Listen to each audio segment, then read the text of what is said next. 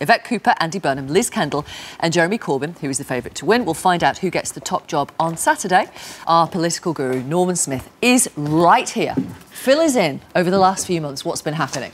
Well, Vic, let's be honest, this contest started out kind of as Dullsville Central, a particularly bad edition of Book at Bedtime. Now it's become more like sort of the wacky races, and, you know, we political pundits are kind of rubbing our eyes and wondering what on earth is going on. So let's have a look. We've got the 4 candidates here lined up on the starting line. So we've got Jeremy Corbyn on his rather retro 1980s bicycle.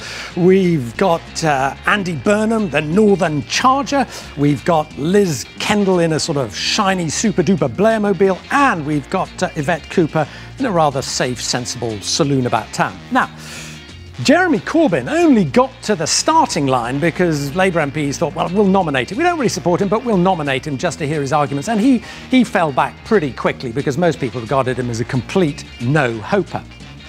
Liz Kendall, in a sort of super-duper Blairmobile, was the first to declare, first out of the blocks, but let's be honest, her sort of Blairite message didn't really go down well in the party, and her campaign never really got going, and she too sort of fizzled out and faded back. Andy Burnham, the sort of Northern Charger, he went to the front as the favourite because his message was, look, I'm not going to be the Westminster as usual politician, I'm a Northern lad, I'm going to represent the whole of Britain. But he too fell back when there were flip-flops and doubts over big issues like whether he would oppose benefit cuts. Yvette Cooper, who'd been sort of pottering along very sensibly and safely, last couple of weeks she seems to have slammed her car into top gear, burst forward by taking the attack to the government over refugees. But I think the thinking is she's left it too late, so she too is beginning to sort of fall back. Meanwhile, Jeremy Corbyn, who we'd all written off, has been busily pedalling away, hoovering up the votes of people who are not Labour Party members but who've paid the £3 to have a say and getting them to vote for him. And all the signs are that he may have got enough of them to back him to give him victory. But, you know, let's be honest, there are 4 of them. It's like the wacky races. Anything could happen. We're just waiting for Muttley to turn up. OK, we've had an email from one viewer saying, I haven't got my ballot paper. I want to vote. There's 2 hours left. She's cross. Yeah. I mean, that is a complaint from 1 or 2 people, isn't it?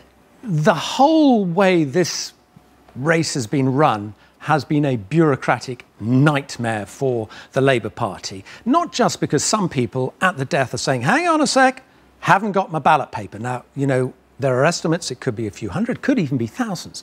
But the real bureaucratic nightmare is you've got all these new supporters signing up, and there are a lot of suspicions that a lot of these people, they're not really Labour Party supporters. A lot of them might be Conservatives, some might be Greens, some might be Trotskyists. They just want to cause a bit of trouble. And so the Labour Party has had to go into this extraordinary checking process which has dragged on and on and on and has caused all sorts of consternation. OK, right. Neck on the block time.